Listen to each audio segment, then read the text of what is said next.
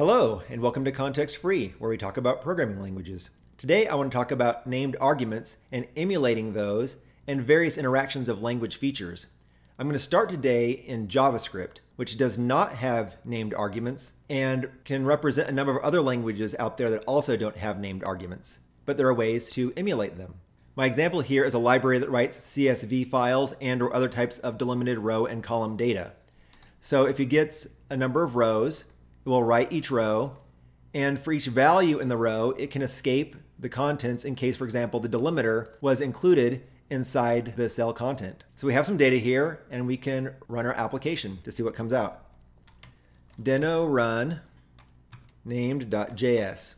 By the way, Deno, this alternative JavaScript runtime, hit 1.0 this past week. I recommend taking a look at it, and maybe we'll give it a closer look in the future sometime. So we get what we expect here. We get our comma separated values, and we get our values escaped if there's commas inside of them or double quotes. The thing is, I might want to have various options that I add to my functions. And this is the kind of thing that happens a lot when you're programming. You write a function and you think, oh, I want to have some additional options to go into here, so I'm going to add extra parameters so I can do that. For example, say I want to have a header row that's separate from my row of data. Then I'll need to add a new parameter on.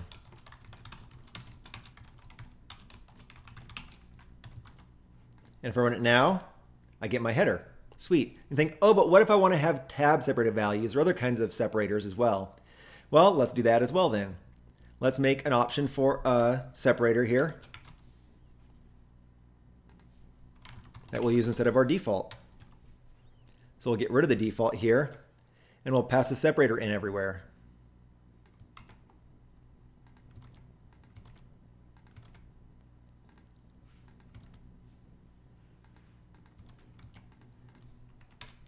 And now we have tab separated. The thing is, as you can see, we're on a slippery slope. I can imagine other options here, like using different types of quoting or entirely different dialects. Maybe I want a backslash to escape things, or so on and so forth. And I can imagine this getting more and more features as it goes along, and these functions having more and more parameters to take into them. And as I mentioned in my last video, I can't keep track of lists of more than 2 or 3 things at a time. So this is not sustainable. The question is, what's the path I'm going to take as a programmer? Is the easy path to keep adding more things onto my list? Or is there another easy option that I might reach for instead? And to me, this issue of ergonomics is important in languages and editing environments. Happily, in JavaScript, there is an easy option. I can just put curly braces around things, and these become a destructured object. Put it around here too. And rows is automatically the same as if I'd said rows gets value rows. So I don't have to say that in JavaScript. I can, however, say separator is tab.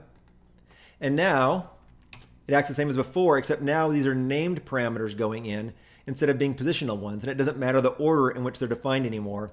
And I have better assurance as a programmer that I'm using my functions correctly. So the next thing is, though, is how does this relate when I move into TypeScript? And this is a difficult situation. So here I've got all the options available, but they're still currently positional parameters. So what we want to do is convert this into name parameters. And I could try doing this, like so, except all of a sudden I have error messages everywhere up here. The issue is that there's a syntactic problem between specifying my types in TypeScript and features that exist in ECMAScript otherwise. For example, if I put a semicolon here followed by another identifier, this means I'm going to locally rename separator as sep, but to the outside it's still called separator. And so because of that, we can't use this syntax for type indication in TypeScript. What I have to do instead is say, I'm going to destructure here, and then I can put my type in here separately. And this now works as long as I'm using it correctly at the bottom as well. However, that's a lot of overhead to be expected to do as a programmer. And so you get into a situation where you say, well, I know I could do this, but it's just so much effort, I won't get around to doing that, and I'll just keep adding new things onto my parameter list. You may or may not make the decision, but these are the kinds of issues that affect programmers in their day-to-day programming that probably, if not explicitly, then implicitly affect the kinds of decisions they make. So the answer to this so far in TypeScript has been it's going to be an editor problem and not a language problem to deal with. So in VS Code, for example, I can say convert parameters to destructured object, and it automatically did it on both sides here. And I didn't have to manually go through the effort of typing out the awkward syntax. And happily over here in Deno, we have an automatic formatter that can get this worked out better for me. So this is what I could have written by hand, and instead I've had the editor create it for me. And therefore maybe I'm more likely to reach for it because of that. Note that further I can also extract a named type here as well. Rows options. Now if I'm likely to have a sequence of functions calling functions and named parameters down the line, it might actually make sense to have had this defined as a structural type out in the first place, instead of doing an ad hoc list of parameters. And so you could argue this is the right thing to do anyway. However, again, there's the issue of ergonomics and decision making as you go that sometimes happens a lot when we're programming. So how does this compare with an example language that actually has named parameters? Let's go to Python for this. So in this case, I've defined my right rows and right row and encode quoted as taking positional and or keyword only arguments. And I can pass in here right rows, here's my header, rows, and separator. And because of the fact that Python has built in ideas of named parameters and has syntax for typing that doesn't get in the way of that, I can just simply write out the easy way of my named parameter header has type iterable, default value none. My separator parameter has type string, default value none, and so on, which was not easy to do in TypeScript. And so perhaps I might more easily reach for keyword-only arguments in Python because of the convenience of it. On the other hand, if we said, just like in TypeScript, maybe in the end it's right to make some separate structural type anyway so that it can be reused across a number of functions, it's harder to reach for that in Python. I could perhaps try to say I'm going to take keyword arguments, the keyword arguments of type rows options, except the truth is that people have not come to a consensus in the Python community on how you'd actually represent this to mean what I'm trying to say I'd want to mean here.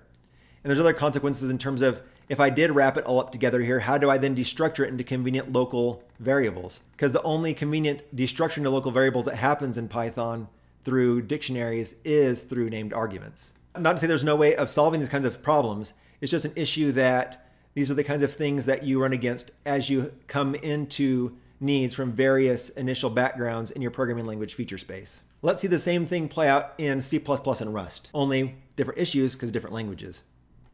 In C++, we're going to pick up about where TypeScript left off, only I have a simpler example here to be able to demonstrate the features and issues easier. In saying where TypeScript left off, I mean that to do the equivalent of named parameters in C++, I'm going to use a named struct type.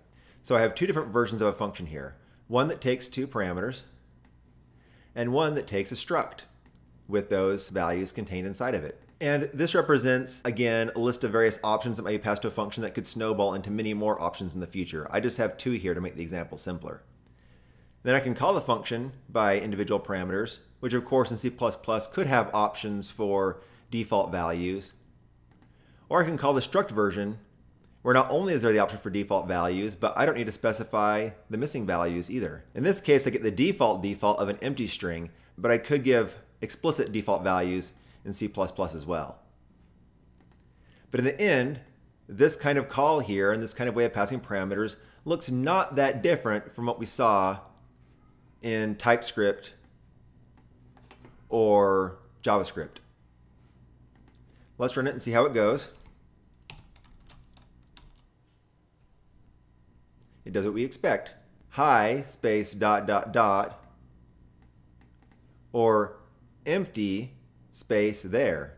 Let's see how this compares with Rust. In Rust, we use a fairly similar method. We're going to have a structure with an A and a B. And again, just as for C++, this represents any number of data option values that may come from any number of sources. And we have a function that either can take individual parameters or can take a structure. And I can call either the case with individual parameters, or I can use a structure and give only the values I want to use. Note here a few differences between C++ and Rust. One is that I have to explicitly give my structure name in Rust, and there's pros and cons to that, but it makes it wordier at the moment. Secondarily, to get default values, I have to pass them in. Conveniently, this will pass any number of default values in for my missing fields. But again, it's a little more overhead syntactically and has its pros and cons. On the side of convenience for Rust, I can also destructure named values out of a struct, which isn't available in C++.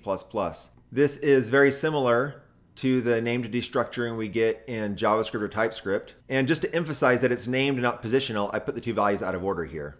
There's one other difference as well that I'll get to in a second after I try running this. The issue is that while function parameters in Rust are allowed to have elided lifetimes, or in other words, the compiler can infer the lifetimes in many common cases, that's not the case for struct definitions. There has been some discussion of lifetime elision in structs, but nothing currently has been implemented, and there's reasons for that, though they may implement it in the future. So I have to explicitly give lifetimes to my fields here so that Rust knows my intentions in order to be able to have references inside of my structure. So now let me try this again. And now it does what I expect and replicates the behavior we saw in C++. So these kinds of differences in terms of either convenience in passing values and default values and or convenience in destructuring values will possibly, again, influence programmer behavior. Without a nice empirical study, we can't tell, and even that's really difficult when it comes to programming languages because of so many confounding factors. Anyway, I hope this has been fun, and maybe we can talk more about these kinds of issues again in the future. If you like the video, be sure to subscribe. Bye, y'all.